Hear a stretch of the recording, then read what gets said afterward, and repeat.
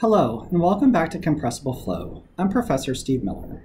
Today we'll be talking about the so-called method of characteristics. We'll show its origin, history, derivation, and a few short examples in this particular class. Let's get started. I like to start with a quote. In figure 364, I show one particular picture of none other than Dr. Theodore von Karman of Caltech and JPL. And he said, "Everyone knows it takes a woman 9 months to have a baby. But you Americans think if you get 9 women pregnant, you can have a baby in a month." This is a very strange quote. Let's understand its context and why it's related to method of characteristics. He said this to Joseph Martin, who was an aide to General Daniel Hooks, as Martin escorted Dr. Karman from New York City to lead a secret symposium on spaceflight in Crawford, New Mexico. Indeed, the Soviet Union just launched Sputnik a month before, and every branch of the U.S. military had a separate space program, and were desperately trying to get off a successful launch. So you can see every part of the military, and NASA, of course, was trying to launch rockets, and they were all doing it separately. And so this was the analogy that, of course, Dr. Karman discussed. Indeed, he often taught the method of characteristics, and we'll show other quotes from him in relation to it. Let's get started with the method of characteristics. First, there's some particular philosophy of the method of characteristics which we'll present. The goal of the method of characteristics is to predict a supersonic flow. The name comes, of course, from mathematical theory in partial differential equations. We'll illustrate the so-called method of characteristics before developing our rigorous approach of this class. Let's develop some preliminary mathematical tools and ideas with respect to characteristics first. First, we might have a Taylor expansions of some variable u in equation 561 of the slide deck. And we might write u of I plus 1 of j will be equal to u of ij plus partial u partial x at ij delta x plus higher order terms. This is nothing but the Taylor expansion about u on some particular discretized coordinate system into point I plus 1 over some spacing delta x, for example.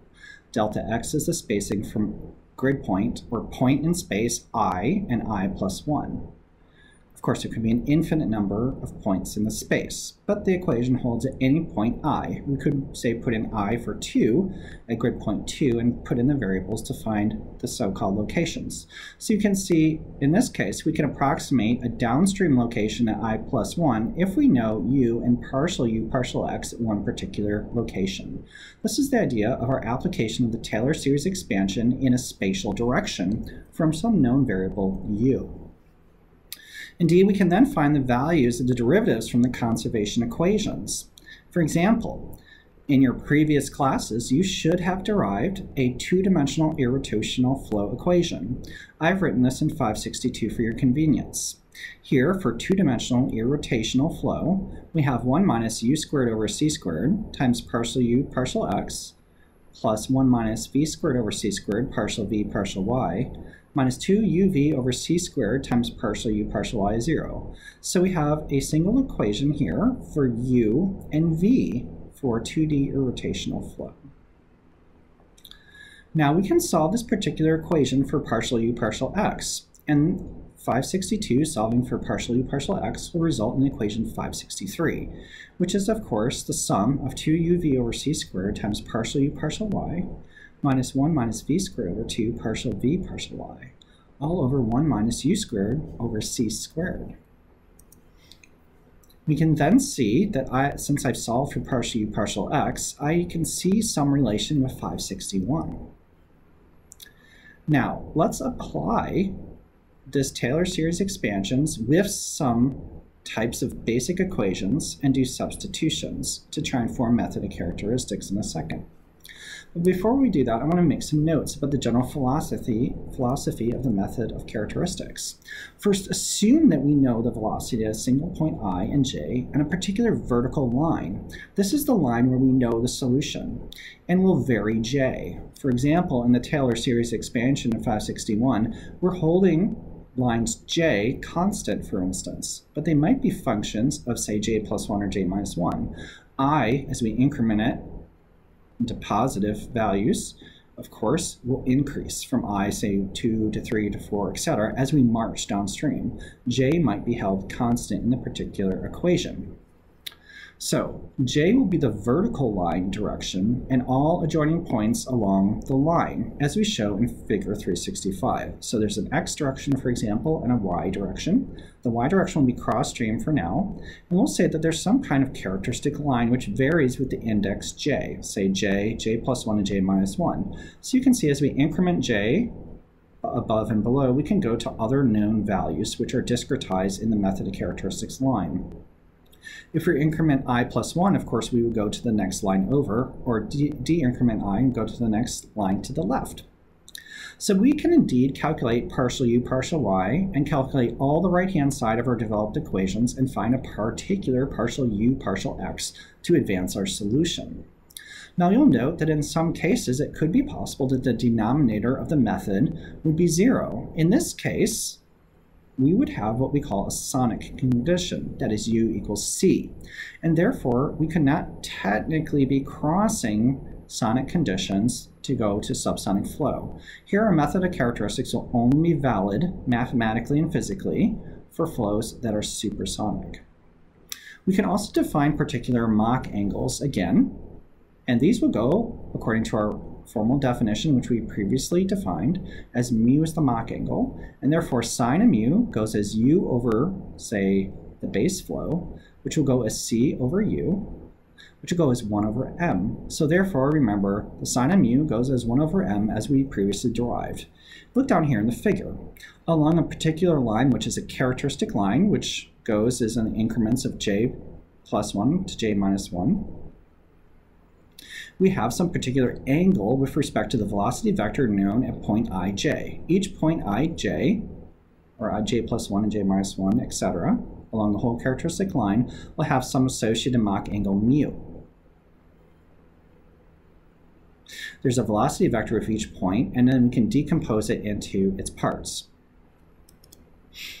Now, we will note that the derivatives of other flow variables are indeed indeterminate along the method of along the characteristic lines. So the definition of a characteristic line is where the derivatives of the other flow variables from the one we're advancing are invariant or indeterminate. We can now outline the general process of this philosophy of the method of characteristics. Let's first consider a region of supersonic flow in the so-called xy plane or space. And let's assume that it's steady for now. And we'll solve for the flow field, given a known flow field in the upstream direction in 3 major steps. Let's outline these now. The first step is to find lines in space where the flow variables are continuous and where the so-called derivatives are indeterminate. That means, indeed, that these are the characteristic lines according to our definition of method of characteristics, of what a characteristic lines are, where the derivatives are indeterminate.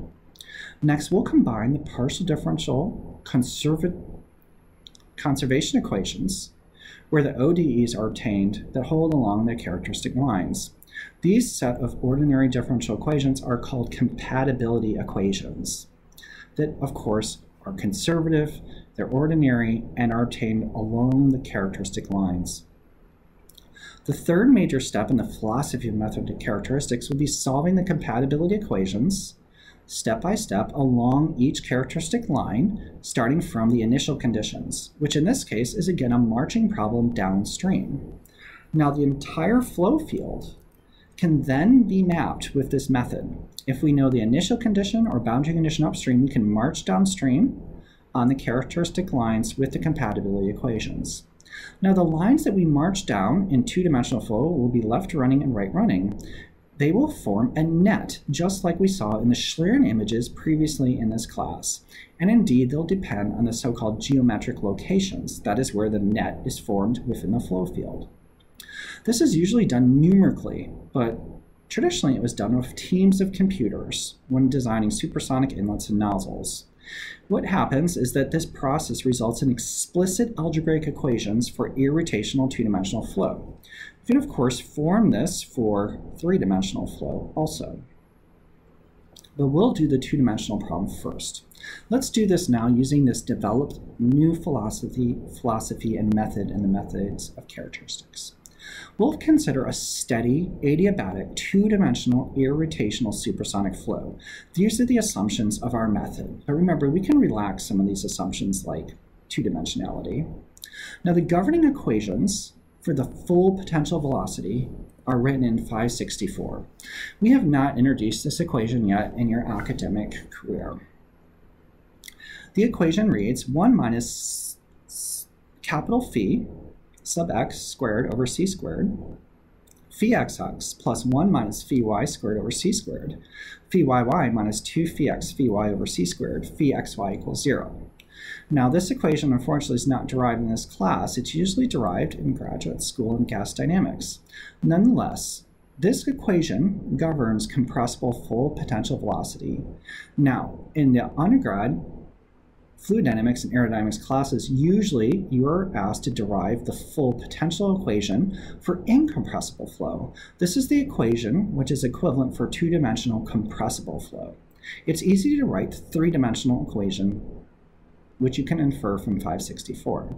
Here, phi, of course, is the compressible full velocity potential. The sub x means that you're taking the partial derivative with respect to x. The sub y means you're taking the partial derivatives the y direction. The xx and yy are the second partial derivatives in the x and y direction, respectively. And the phi xy is the mixed second-order partial derivative. Take a few minutes to review these ideas of partial derivatives. C is the local speed of sound. Now remember, phi sub x here maps to u, which is velocity component in the x direction, and phi sub y maps to the velocity component in the y direction. Therefore, the velocity is equal to u of I hat plus v of j hat, which are, of course, the normal vectors in the x and y direction, respectively, of the velocity components. And therefore, we can write the velocity vector u as a function of phi sub x and phi sub y. Now, the derivative of phi is in the x direction is a function of x and y, as you've seen before. Therefore, we can differentiate d phi and dy, that is, differentiating u and v in 565 and 566, respectively. Let's write out these terms using basic calculus from our first calculus classes. We might write partial phi sub x partial x dx plus partial phi x partial y, which simplifies to phi xx dx plus phi xy dy. You can see, of course, now we've just combined the mixed and second-order partial derivatives, respectively. Mixed derivative and second-order derivative of phi in the x direction. We can also do the same operation for d phi sub y, which you can try on your own. Now, indeed, we'll have a system of simultaneous linear algebraic equations in phi sub xx, phi sub yy, and phi xy. Let's take our equation and make the substitutions from the previous page and simplify 565 and 566. And of course, 567 we repeat. We'll once again have now a system of equations where we have phi xx dx plus phi xy dy equals du, which is of course from 565 on the right-hand side, written as du, which is the left-hand side of 565. 566 maps and becomes 569, and 567 is now the modification of 564. Notice the change in the mixed derivative on the third term on the left-hand side of 564. So we have this simultaneous set of equations. We could, of course, find them numerically through different rules. One method to solve, say, three algebraic equations, which are linear, is with Cramer's rule, which you should have learned, hopefully, in previous classes like linear algebra. If you haven't taken linear algebra, now is a good time to go and read about Cramer's rule, which gives us closed form solution of the three algebraic equation in terms of the determinants. Now, there's many particular approaches to solve these types of equations, but we'll choose Cramer's rule because it's traditional. Now, this allows us to directly write our three unknowns, phi xx, phi xy, and phi yy. With Cramer's rule, we'll directly choose and write phi sub xy, which is, of course, partial 2 phi, partial x, partial y. We can write that in 570 directly using Kramer's rule. And now I encourage you to review the theory so you can understand where the solution equation for phi xy comes from. It's written as, of course, the determinant of the upper and lower matrices of the coefficients of the system of equations shown in 567 to 569 of this slide deck. Notice the coefficients are 1 minus u squared over c squared, 2uv over c squared, and 1 minus v squared over c squared. The second and third row of coefficients are, of course, 0, dx dy, and 0 and dx dy, respectively, which we can see in the second and third row of the coefficient equations. Now we write the upper numerator as the determinant of the first, second, and third row coefficients. We call the numerator of course, Kramer's rule capital N. We're introducing this term as N, and in the denominator we'll call it capital D. So N is equal to the determinant of this coefficient matrix, and D is of course equal to the determinant of the lower coefficient matrix. Now look at the matrices carefully. Of course, in this case, we're setting some coefficients in particular to 0 because, of course, we're solving for phi xy, which is, of course, what's done in Kramer's rule. We'll now consider the following, where the derivative of phi xy has a specific value at some point A, which we previously shown in our chart. There might be some point A in the characteristic net, a known solution perhaps.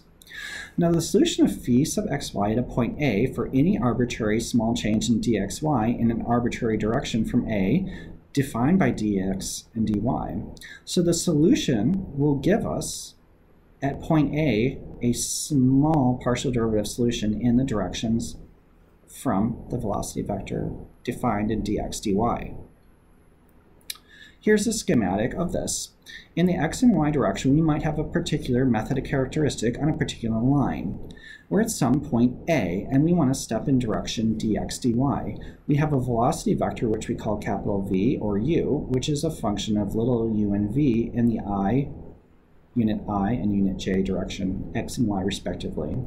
So this little chart, 366, definitely illustrates the concepts which we show in the second and third points on 907 with the written solution of Kramer's rule. Let's make some more notes now. Remember, the direction from A given by dx and dy is chosen. The chosen direction of dx dy, we're not choosing arbitrary, is chosen so d equals 0 and then n equals 0. This way it keeps and allows phi xy to be finite. That is, to keep our phi xy indeterminate, we'll need partial u partial y equals partial v partial x. Now the lines in xy, or the physical space for which d equals 0, are the characteristic lines which we just defined earlier in this presentation.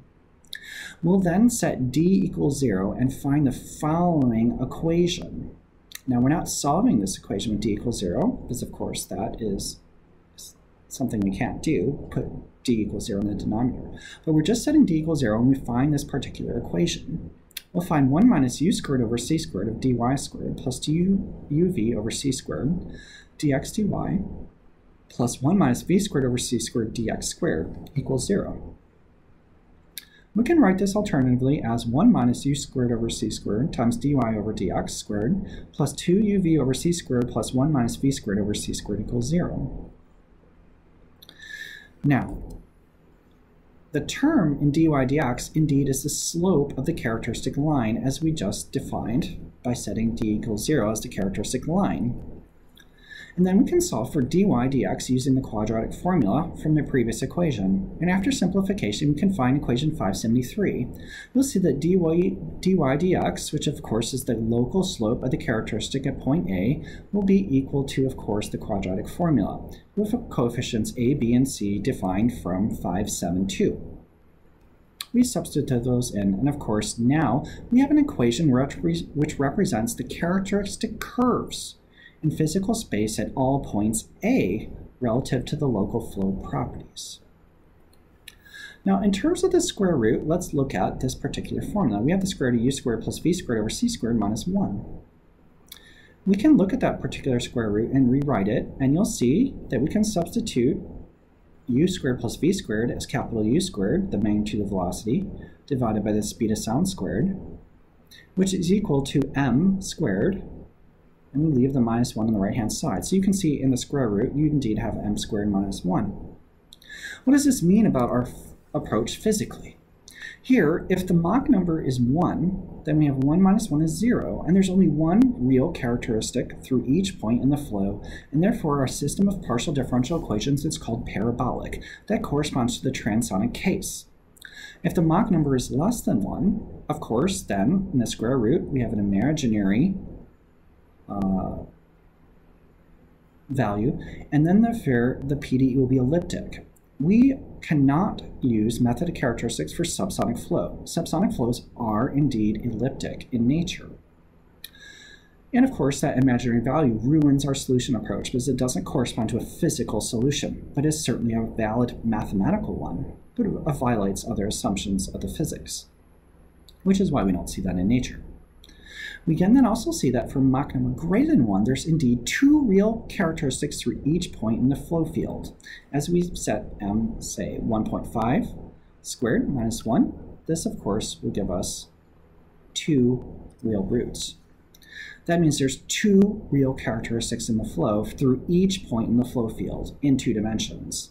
So you can imagine in 3 dimensions, the characteristics are a little bit different, but in 2 dimensions, we'll have two characteristic lines in the supersonic flow through every particular point.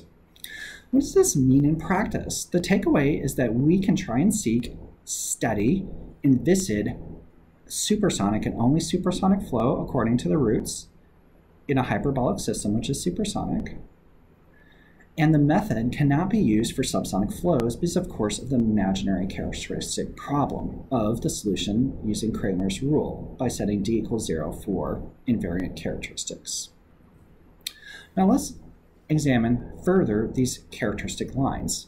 We found that dy dx along each characteristic can be rewritten. We show that m squared, as u squared over c squared. We can then introduce the angle theta. Let's look at the angle theta relative to 366. You'll see that theta indeed is the angle between the v component and u component of velocities at any point A. And of course, theta changes with the characteristic slope as you progress downstream along a particular streamline like this. So we also introduce theta in terms of cosine theta and sine theta of v cosine theta goes as u, and v cosine theta goes as v. We make those substitutions into our equation, which we just solved on 573, with m squared over c squared. U squared over c squared as capital U. We make these substitutions and find equation 575 directly. Now that we made these substitutions, we can substitute in, of course, our definition of the Mach angle, which we just reviewed, which is mu with a function of sine. We make this substitution in 575 and we arrive at equation 576. Now, based on simple trigonometry, looking at 576, we have certain terms like the square root and the plus or minus on the right-hand side of the numerator. We can see that, of course, sine squared plus cosine squared indeed goes as 1. And, of course, 1 over sine squared mu minus mu square root can be written as 1 over tangent of mu. I'll let you try this substitution yourself. We can then simplify our equation further. Along each particular characteristics, dy dx will have negative cosine sine over sine squared mu plus or minus 1 over tangent mu through the substitution 576 to 577 all over 1 minus cosine squared sine squared mu. We can then do additional simplification, and you'll see through these ratios that we can write each particular characteristics dy dx as tangent of theta minus plus of mu, respectively, for the first and second characteristic. We don't write plus minus, we write minus plus. Notice that subtle difference. Here, of course, mu is the Mach angle, and theta is the local flow direction relative to u and v velocity components. And so that's how we relate the slope of each characteristic, where we have, of course, indeterminates. Let's interpret this equation graphically. Here again, we have the xy plane in figure 367 of this slide deck. We know the solution at one point A. At A, there's two characteristic lines now, which are at angles mu and mu, relative to the local velocity vector v. Remember, the angle of the velocity vector relative to the x-axis is theta, which is, of course, the local flow angle in the coordinate system. And this, of course, occurs along a particular streamline in a supersonic irrotational compressible flow. We call this characteristic right here C+, and the other characteristic C-. Note that they're not necessarily on straight lines, because, of course, as the flow evolves, they'll change. Now, let's make some notes about this figure 367. Note that at A, the streamlines make an angle theta with the x-axis. That is their angle for the x-axis theta, because of course the velocity vector is tangent to the streamline at A. And indeed there's going to be always two characteristics in the supersonic flow, which we showed mathematically from the analysis of the quadratic equation. And they indeed pass through A at an angle mu above the streamline and angle mu below the streamline. The characteristics indeed are the Mach lines in the flow itself, which we see physically as the characteristic nets in Schlieren images. We then define the characteristic angle theta plus mu as C+, which is the left running wave, characteristic wave, and theta minus mu is now called the C-, which is the right running one. These form particular curves as the flow evolves, and you see that C+ and C-, the characteristic lines, indeed change as the flow evolves and accelerates or deaccelerates downstream. Now, we've already found the compatibility equations for d equals 0. There's a whole another set of equations which we can interpret for n equals 0. That's the numerator of Cramer's rule, which of course is just setting the determinant equal to 0 and solving. For n equals 0, we find that the determinant of the numerator after simplification will become 580. You can try this out for yourself. You'll find dv over du goes as -1 plus u squared over c squared all over 1 minus v squared over c squared dy dx. And so now we have dy dx is related to dv over du, the velocity vector components. Remember that these equations hold. They hold only on the characteristic lines themselves. Therefore, we can combine this particular equation with the previously developed equation, and we'll find, that is for dy dx previously developed, dv du, the left-hand side of 580, as -1 minus u squared over c squared, all over 1 minus v squared over c squared, all times -uv c squared plus or minus the square root of m squared minus 1, all over 1 minus u squared over c squared. We can simplify 581 to 582.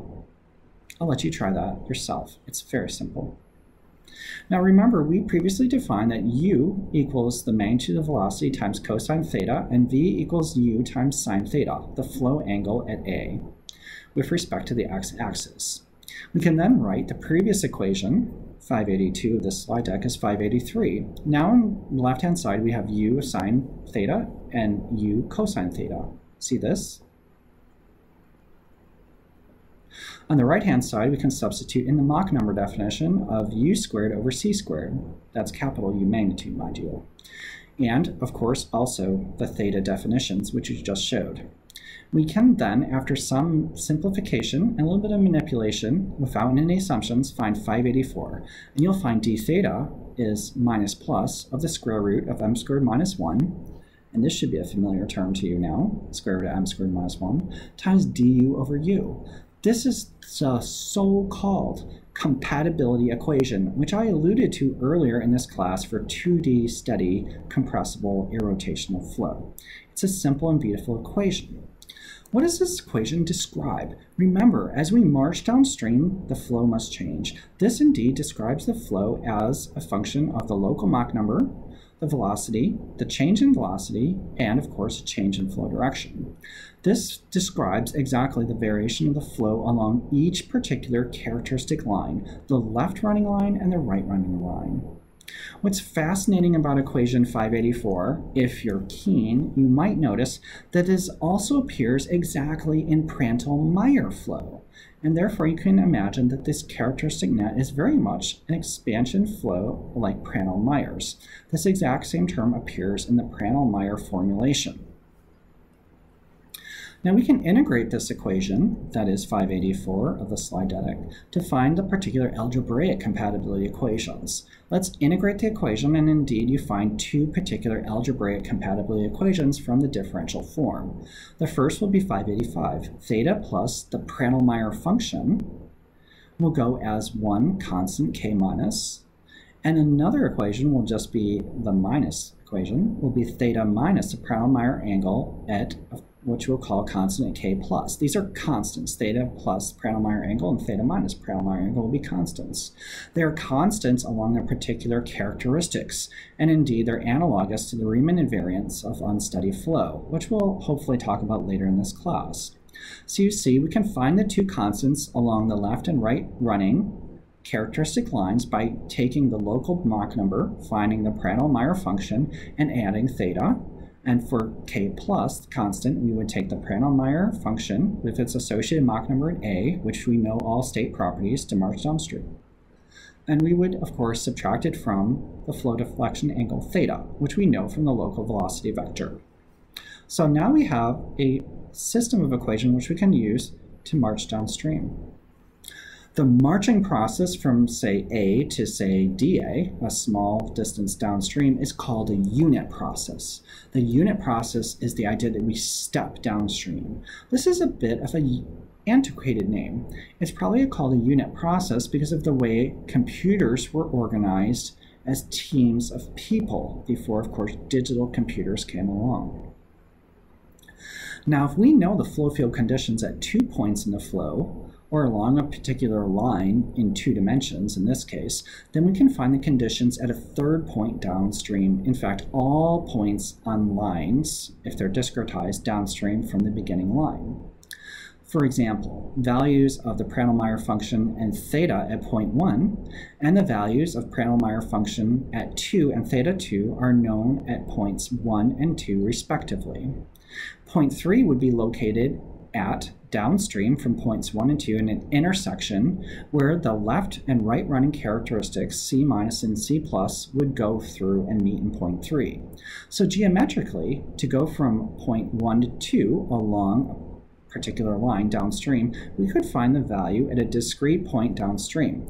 For example, in figure 368, there's a body, there's a shock wave in front of it, and say we know the points at 2 locations in the flow by marching downstream, and we want to march downstream and find a point 3. We can find the lines C minus and C plus and use trigonometry and geometry to find out where they intersect. That will be the physical location of point 3, which we can then find its values through, of course, the constant values of k plus k minus from the previous equations, and of course the knowledge of dy dx in the previous formulation for the denominator. So here's a summary of these particular points for this particular unit process, which is the step of stepping 1 point downstream. Remember, we know that these equations hold because, of course, we just derived them. We know that theta 1 plus v1, Prandtl-Meyer function 1 equals k minus, and theta 2 minus Prandtl-Meyer function at 2 equals k plus.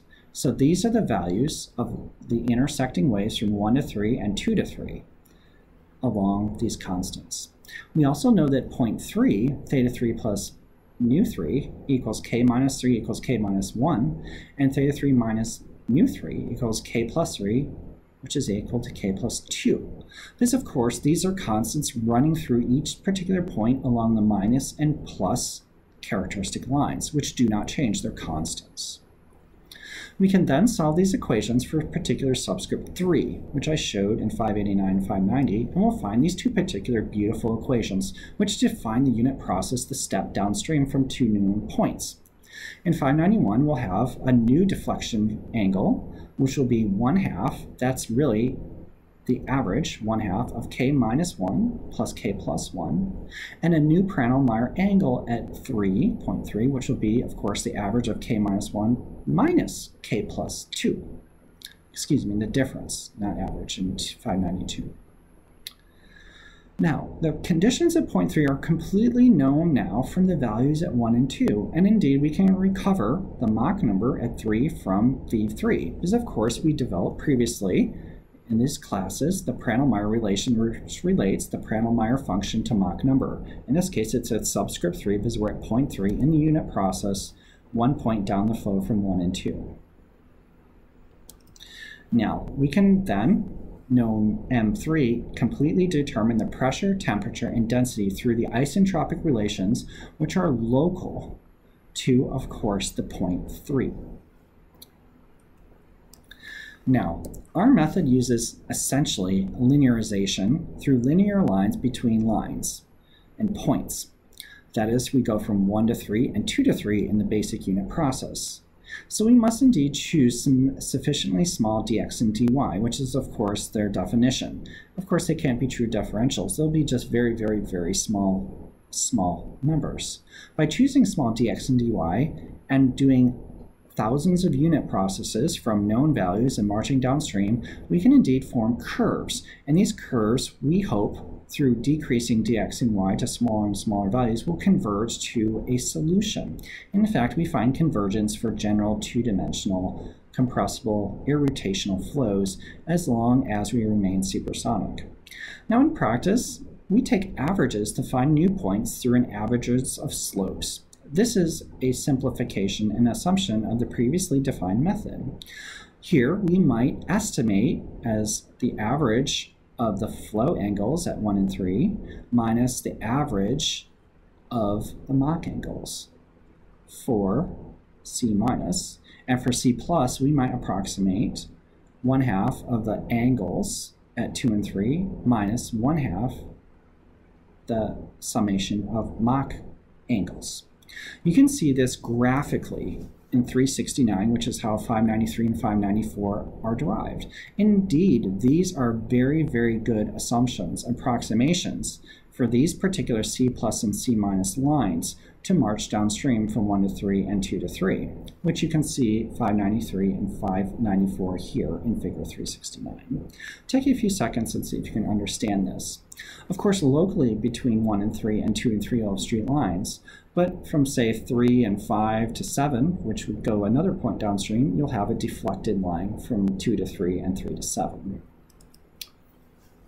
You might also wonder what happens at the walls. Well, we can indeed find the conditions at the wall if we know the flow conditions within the flow before the wall, where the characteristic line impinges on it. Consider we introduce a new point 4, which is not at a wall, with a characteristic connecting at 2.5 at the wall. For example, 4 has a right running characteristic, which impinges on the wall, which we define as 0.5. The characteristic is then called k minus 4, because we're at 0.4, will go as theta 4 plus the Prandtl-Meyer function of 4. We know theta 4 and of course the Prandtl-Meyer function of 4. Then at 5 we can simply solve and know along that characteristic we have a constant coefficient of k4 minus, which will be equal to k5 plus, as we're at the wall. That'll be of course theta 5 plus nu 5. Remember, the flow of the wall must be tangent to the wall because we're in an inviscid flow. We assume that there's no viscosity, and therefore we have a slip condition, which is the flow is always tangent to the wall, or 0 at the wall, if the flow is 0, of course. But it's always tangent. The velocity vector is tangent, and the velocity normal to the wall is 0 only. Therefore, we can define the Prandtl-Meyer function at 5 because, of course, we know the flow deflection angle at theta 5. And we can concisely write that the Prandtl-Meyer function at 5 is a Prandtl-Meyer function at 4 plus theta 4 minus theta 5, where theta 5, of course, is known because it's tangent with the wall. It's the wall tangent vector. This all introduces a completely new concept called domains of dependence, which is critical in this class. Our analysis indeed shows that any disturbance in the flow are restricted to certain regions, which is the so-called domain of dependence. Likewise, the domain of influence means that anything or any disturbance in the domain of influence is dependent on whatever happens upstream at one particular point A. So remember, in steady flows, in supersonic flows, we do not propagate any disturbances upstream. Therefore, at any point A, it is completely dependent on any disturbance in the domain of disturbance in a supersonic flow. The regions of influence are only disturbed by anything that happens at point A itself. And of course, the domain of disturbance and the domain of influence of the flow is bounded by C plus and C minus, which we just found in this class. The counterexample is, say there's a disturbance in the lower or upper part of the non-hatched areas. This area will never be dependent or influence the regions of dependence or influence respectively in figure 370. Take a few seconds to think about this, and you might view it as an analogy. Say you have a stream and you throw a rock in a stream. The waves may never propagate fully upstream if the river's flowing fast. Only things downstream in the river will be affected by the ripples of waves in the water. This is not an exact, but a very good analogy for the particular solution which we're discussing. Let's now apply and talk about this particular concept to nozzle design, and you can find a few examples in your books and try out in your homework in class. We require knowledge of the nozzle contours beyond the typical area ratio found from one-dimensional theory. Our one-dimensional theory does not describe the actual flow field itself, which is a restriction. We can then use the method of characteristics to design the divergent section of the nozzle from the throat to the exit, which is where, of course, if our nozzle is choked, we have supersonic flow.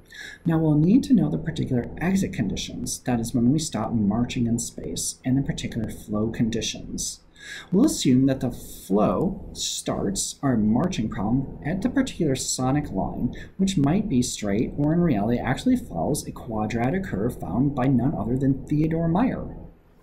We'll let our initial flow deflection angle be theta w, which is the angle to the wall with respect to the x direction.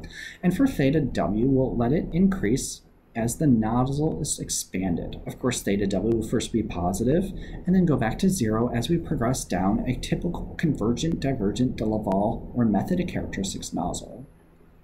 Here's a few examples of problems done with method of characteristics. Let's look at the upper picture of a nozzle wall. You'll see, indeed, as we march from initial point A and B, we can go to point 1. And from point 1, we would have two left and right running characteristics which merge on the wall. We would then turn the wall outward, and characteristic waves will bounce off, of course, and collide at 2, which is at the center of the nozzle. We can then march downstream, and eventually we let characteristic waves hit the outer wall, which turns into itself, which might cancel them out. So this is one way to design a nozzle. This is the most coarse method of characteristics case we can have as we march downstream from known conditions to unknown conditions in the downstream direction from a sonic line. This design process is called the method of characteristics because we use this method of characteristics theory to design the nozzles. Indeed, there's a whole class of nozzles called method of characteristic nozzles, an infinite family of them for Mach numbers and different initial conditions, which design isentropic flow. They represent the design of a nozzle which operates isentropically and on design without any losses at supersonic speeds. What a wonderful thing. Let's talk about a basic nozzle design process for simplicity, very briefly. We'll seek to compute and graph the contour of a two-dimensional nozzle for a design Mach number of 2.4. If we want to do an axisymmetric nozzle, of course we would need an axisymmetric form of the method of characteristics or the full three-dimensional form, which we didn't derive in this class, but it can be easily found in many advanced textbooks. Now we assume that indeed there's a linear sonic line at the throat. This violates, of course, physics and the proof of Prandtl-Meyer that it's quadratic. We'll then find a resultant area ratio of 2.33 of the nozzle, which is within, indeed, 3% of the one-dimensional, quasi-one-dimensional theory which we previously showed in the class. Indeed, this is a more accurate solution because we're finding the flow field everywhere and guaranteeing it's isentropic and supersonic as we march downstream. And we can reduce the increments to smaller and smaller values of dx and dy to approach a converged solution. Here's some graphical solution in the upper left showing two starting points which merge into C. You can indeed see that there's initial flow deflection theta sub w max from the initial angle. In the lower left shows a more high fidelity solution where we calculate the whole characteristic net, initially from A and B at the wall.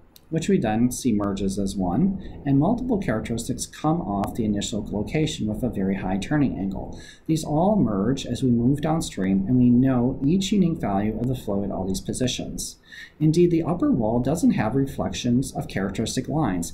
Why? Because we choose an angle theta, which cancels out the right running characteristic. That's how we choose the angle of the wall where each characteristic wave hits it, and therefore no reflection happens, and we find an isentropic flow.